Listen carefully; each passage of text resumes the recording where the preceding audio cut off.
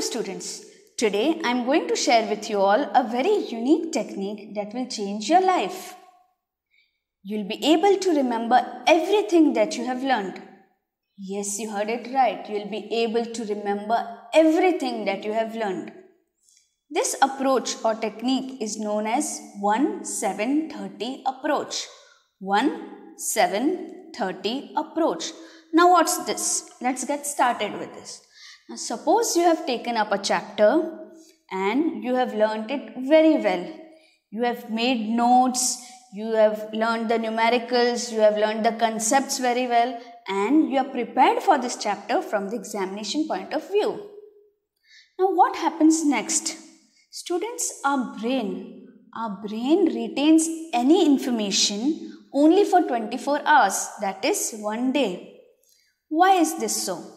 See, our brain is overloaded with information. Every second there is a lot of information that is going through it. It is processing so many information. Like you are surfing on the internet, you are talking to your friends, you are learning some other subjects, you are learning some other musical instruments, there are people talking around you. There are so many things that your brain registers. So your brain forgets things. So there is something known as a forgetting cycle. So our first forgetting cycle begins on the first day, that is within 24 hours. So our first revision has to be within 24 hours. That is, if we have learned something on Monday, we should revise it on Tuesday. Now you'll be amazed to know that once we have learned something, you take only 1/10 of the time to revise it. That is, if you have learned a chapter in 2 hours, that is 120 minutes. How much time you will take to revise it? 1/10 of it. That is 1/10 of 120 minutes. That equals to 12 minutes. So the next day you will not waste again 2 hours. You will take only 12 minutes to revise the chapter that you have learned a day before. Now students, you must remember that our second forgetting cycle starts on the 7th day of learning. Our brain again starts forgetting the things that we have learned on the first day. So your second revision should be when? It should be on the 7th day. And similarly, your third forgetting cycle starts on the 30th day, that is 1 month. So your third revision should be on the 30th day. So once you have learned a topic, you should revise it on the very next day, that is 1, then on the 7th day, and then on the 30th day. This way, you will never ever forget the thing that you have learned. You will be able to retain it till your examination. Right?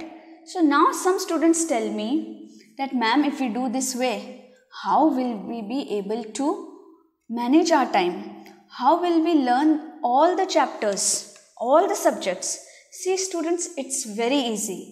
Once you have learned it in 2 hours, you are taking only 12 minutes and then lesser minutes to revise it. But suppose you don't follow this. Okay, you have done a chapter today, you tick mark, okay, this chapter is done. The other day you do some other chapter, the next day you do some other chapter, and keep on ticking, and you are very happy that you have prepared so many chapters. But once you open them just before the exam, you have forgotten everything. You will not even faintly remember what you have learned. So again you will take 2 hours to learn that particular topic, and in one day how many chapters can you do? So there you hit your panic button, you stress out, you lose confidence over yourself, and you think that you are a useless student, you are worthless. No, that is not the case. You have done so much of hard work, right? But where are you lacking? You have not revised it the way it should be. So students, for your convenience, I have shared a link in the description of the video wherein I have helped you to make the timetable. So I have helped you there how to make the time. Any query you can write in the comment box below. And please don't forget to subscribe us for your other syllabus related contents. Thank you.